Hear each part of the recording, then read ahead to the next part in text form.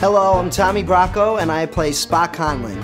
Spot, he's great, he's a bad boy, and that was a lot of fun to play. He's from Brooklyn, and being that my family's from Brooklyn, I got the accent. We had a dialect coach, Shane Ann Yuntz. You know, we would do dialect sessions with her, and she would just, someone would ask her, how do you say water? And she'd say, go ask Tommy. I had people asking me, how do you say water, how do you say this, whatever. It was fun. We joked around, we said I was the assistant dialect coach. The job I had before Newsies was the Beauty and the Beast tour. I did that for a year. I played the carpet, one of the ensemble guys, and I covered LeFou, who is Michael Fatica, who's actually the male swing in our show and the dance captain. He played him, so we toured together for a year. It was awesome.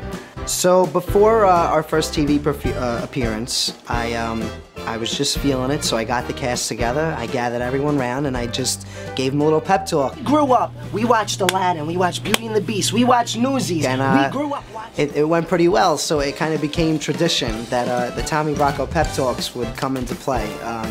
My family's very supportive. At one point, 50 of them came to the show.